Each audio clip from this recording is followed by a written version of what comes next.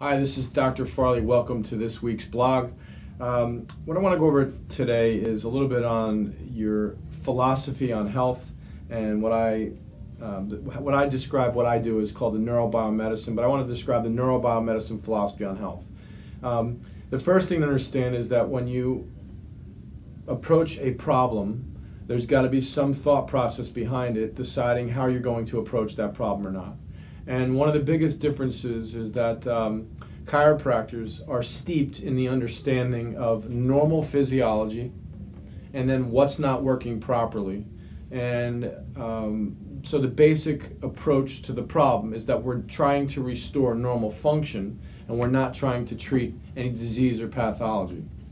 And the deeper you go into studying physiology and function, the more that we find that there's answers that we can get at, and the more that it becomes glaringly obvious as to what's happening wrong with the person and why they will never get to a health point of view.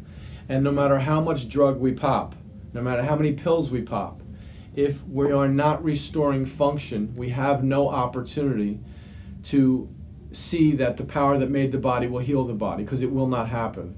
And we need to go back to this idea of removing obstacles to normal physiology. We have to just allow things to work. There's an innate intelligence inside the body.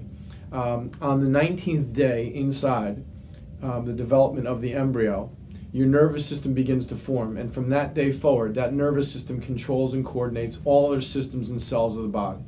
So as the nervous system goes up or down in function, everything else follows. So that's why a key part of our practice here is called the neuro portion, along with the biomedicine, is that we look at this nervous system in great detail. And when we get our measurements and we do our evaluation and our assessments, we can tell you whether the nervous system is working properly or not. So the brain-based care is really what's called receptor-based care. So you have these receptors all throughout your body and your brain that receive information from your body and your brain. You have receptors in your eyes, ears, smell, taste, and touch. Inside touch, we break that down to three different things: your skin, your muscles, and your joints. So receptor-based healthcare means that we're tapping into those receptors because we know where those receptors go. And if we can stimulate those receptors, then over time we can activate the brain. So the very first thing that the brain requires is a physical stimulus from the body. So the brain does not necessarily run the body. The body activates the brain, and then the brain responds and runs the body. So we can tap into the body in those different receptors, and we can change how the brain works.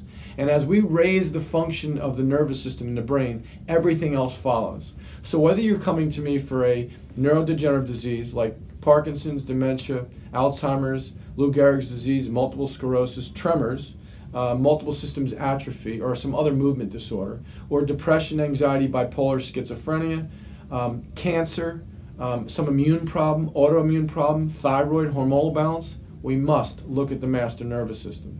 And by removing obstacles, we can restore proper function. And when we restore proper function, we can see on a regular basis the power that made the body can heal the body. Thank you. Have a great day.